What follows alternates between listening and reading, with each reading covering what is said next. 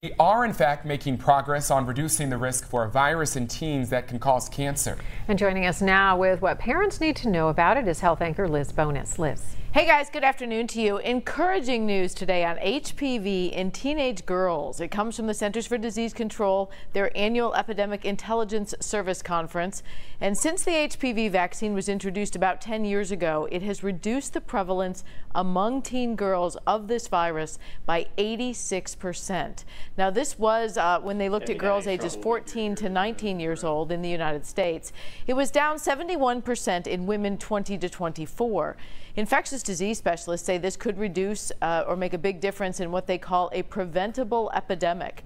HPV, as you know, is the human papillomavirus. It is a sexually transmitted disease which raises the risk for certain cancers. Dr. Robert Tracy of St. Elizabeth Healthcare, who you see here, says it is now recommended before a child is sexually active.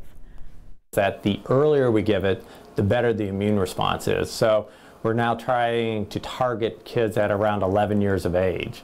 In fact, Healthy Planet, their goal by 2020 is to have 80% of the children vaccinated that are 13 to 15 years of age by the year 2020.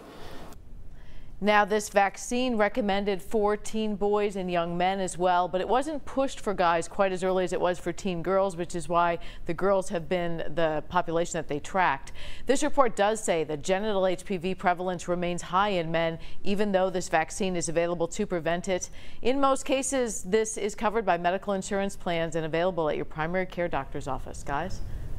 Thank you.